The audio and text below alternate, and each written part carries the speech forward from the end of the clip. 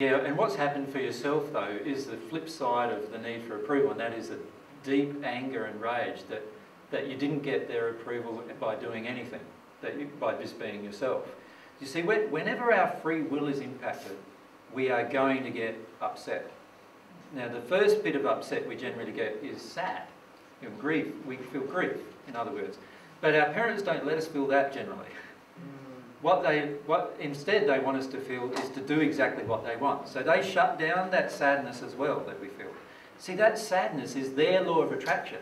Their law of attraction for the suppression of our own childhood emotion of wanting to be free. Does that make sense? So their law of attraction is our child is crying because you're not letting them, like my child is crying because I'm not letting him or her be free, right? Now the crying, their tears should affect my heart and make me look at what I'm doing to create their tears. But you know what happens in most cases? What happens is we make them suppress their tears, don't we? No, you can't cry. I'm telling you, you've got to do what I say, and you cannot cry about it. You cry about it, I give you something to cry about it. Right? So what we do then is we smack them for crying. Or, you know, for drama queening the whole situation, right? Which then creates anger. And they get angry. And they get rebellious. And by the time they're a teenager, do you think they want to hear anything I've got to say? Of course not.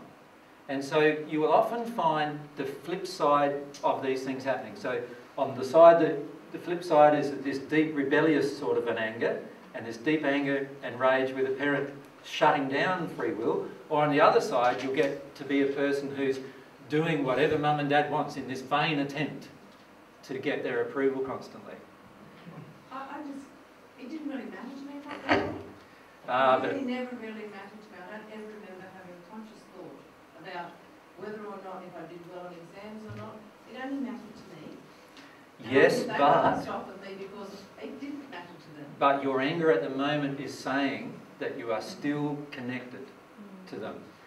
Unless you release the rage, you will remain connected to them in the opposite sense. That. Yep. I get that. Yep. And I don't think I've ever really understood that, because the anger is about them trying to manipulate me. Totally. Yep. And I didn't let it happen, and it resulted in me being punished, isolated from the family. Exactly. Well, who gives a shit? Yeah.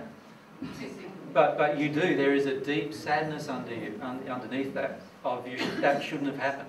There's this deep sadness in you about that, and that's what will be under the rage.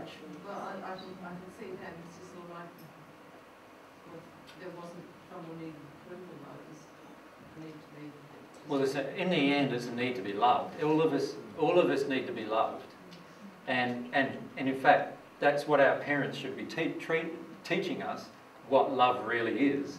And your parents taught you something that you couldn't accept, and that is that love is getting their approval all the time. It's conditional. And it's conditional, and which is true. You knew more about love than your parents knew in that situation.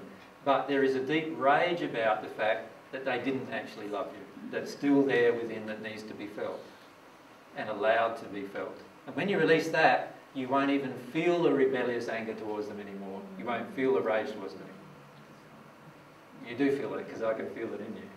But allow yourself to connect to it. Don't be afraid of it, and don't tell yourself that it's not there anymore when it is there, still defining you.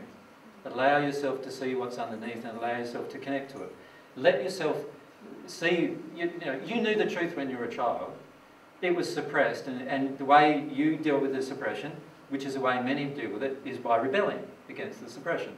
Others do whatever the suppression is. It depends on our personality as to which one we will do, generally.